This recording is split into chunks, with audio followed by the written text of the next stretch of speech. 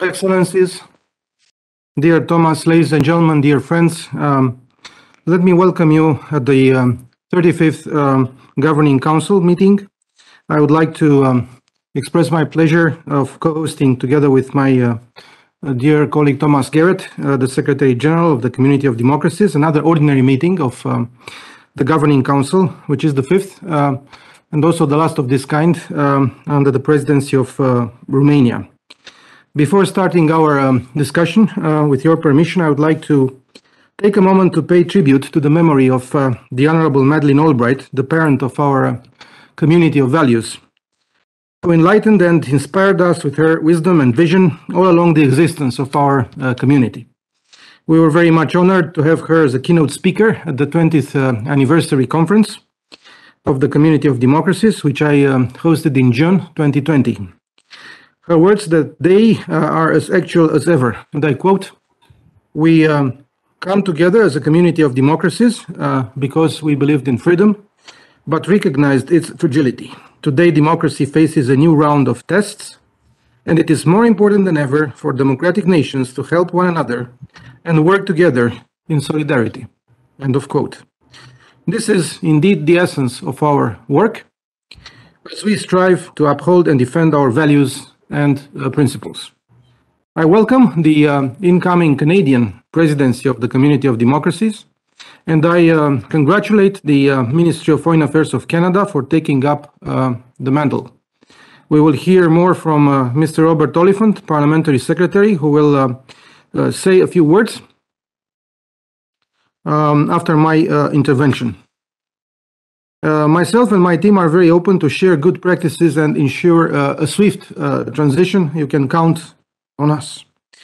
Our intention is to organize a handover ceremony in September, perhaps during a special Governing Council meeting in New York in the margins of the 77th UN General Assembly session. All Governing Council members in person. Mr. Secretary General, dear Thomas, I take this opportunity to convey to you one more time my gratitude for your constant support and friendship, and I commend you for the active engagement in the service of our community. Ladies and gentlemen, we are undergoing a very complicated international context, one in which the very core of the international rules-based order is openly challenged. This represents an acute threat to democracies around the world. Since February, the war in Ukraine has brought multidimensional consequences for this country, for Europe, and for the world. The brutal, unjustified, and unprovoked illegal military aggression of the Russian Federation against Ukraine has already caused extensive damage and irrational loss of life, triggering massive displacement with consequences which will affect the Ukrainian people for generations. The continuous horrific attacks on innocent civilians continue to shock us all. This aggression is an unacceptable attack on the Ukrainian people's unequivocal choice for democracy and freedom. Defending and upholding fundamental values, respect for human rights, and democratic principles are, of course, the main goals of our community. Over the past month, we, the Community of Democracies, have come together and vocally stated our support for Ukraine and its people. But as this becomes a war of attrition, it is high time that the Community of Democracies states come together to also provide concrete measures for defending and protecting the young Ukrainian democracy and at the same time for the reconstruction of Ukraine.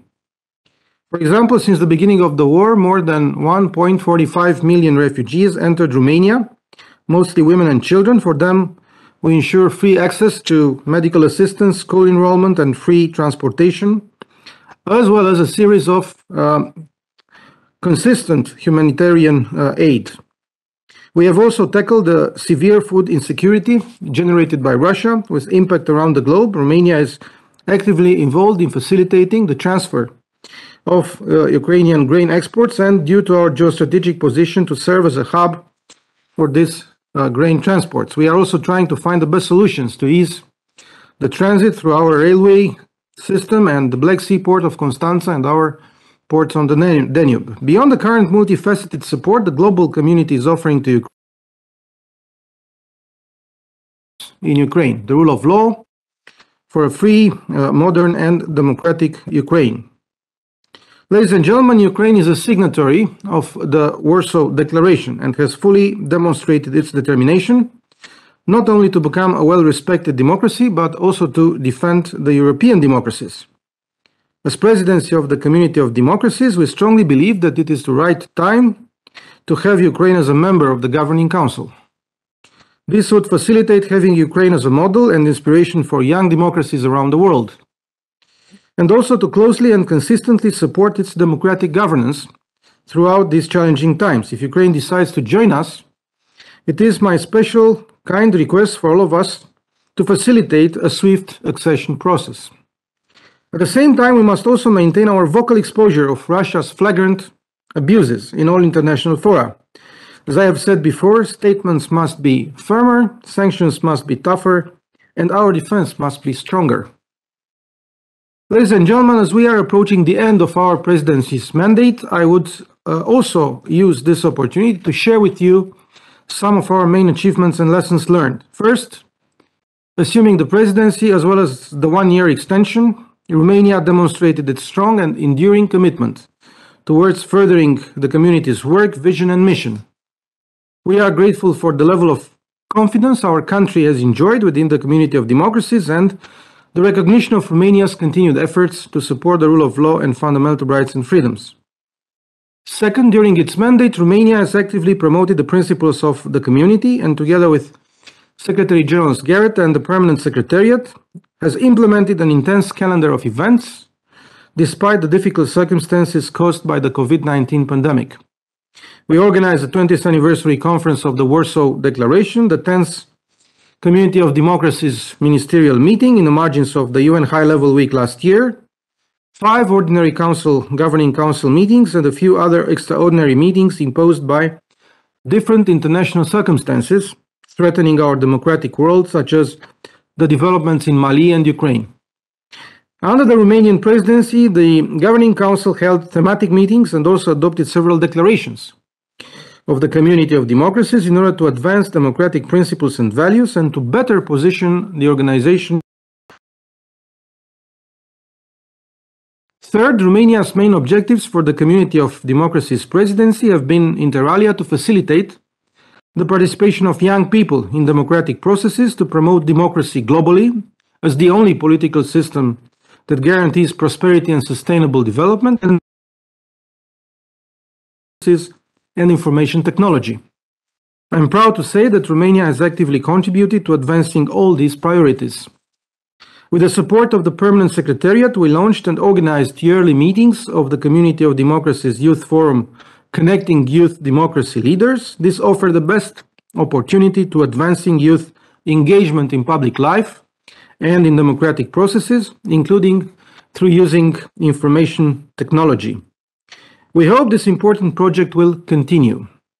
We also held excellent meetings on the impact of malign influences and hybrid threats on democratic governance, on the role of technology in promoting democracy, and also on advancing women's empowerment. Fourth, Romania supported the US-led efforts in globally promoting democratic renewal and the Summit for Democracy organized by President Biden last December. In this capacity, Romania remains determined to promote democratic values and principles around the world, including by working with partners during this year of action for concrete deliverables that will set the stage for the second meeting of the Summit for Democracy in December this year. Dear members of the Governing Council, I would like to thank all of you who support the activities approved in January by the Governing Council, including those related to the operational costs of the Permanent Secretariat. However, on behalf of the President, it is my task to kindly ask all of you who have not yet committed to contribute. And we will hear later today from the Secretary General about our financial situation. But I feel obliged to throw the weight of the Presidency remarks so that the Community of Democracy's work not be delayed waiting for voluntary announcements every now and then. Romania has contributed every year since 2019, and for this year its contribution amounts to 100,000 euros, both for activities and for the functioning of the Secretariat. We also plan to continue our voluntary contributions beyond our mandate as Presidency, And we intend to dedicate our funding next year for the activities of the International Steering Committee Secretariat. Dear friends, I thank you all for your support, cooperation, and availability that you have shown to the Romanian presidency. I encourage you to intensify the exchanges in the working groups of the community, maybe to extend them with some topical subjects such as climate change or food insecurity, as well as to actively interact with the International Steering Committee.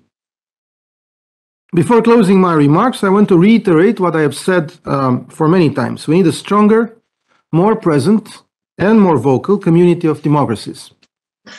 We need to consolidate the resilience of our democracies and to have a more resilient community.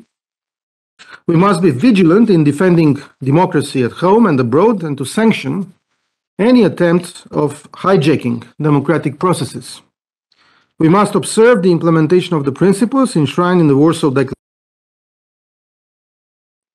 safe and engaged in our democratic processes. We especially need to focus on the young generation.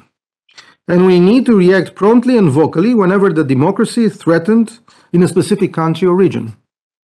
Romania will continue beyond its presidency mandate to stand for the principles underpinning the community, and the results of our presidency of the community of democracies, I think, reflect our resolve to play an active role in this respect. Let me close my intervention with another inspiring quote of the Honorable Madeleine Albright. History teaches us that individuals and groups who crave and abuse authority will always be present among us. But to them we now have answers, and one of these answers is the community of democracies. So we have the answer, especially in these challenging times. I thank you all for your attention. I'm looking forward to our discussions today.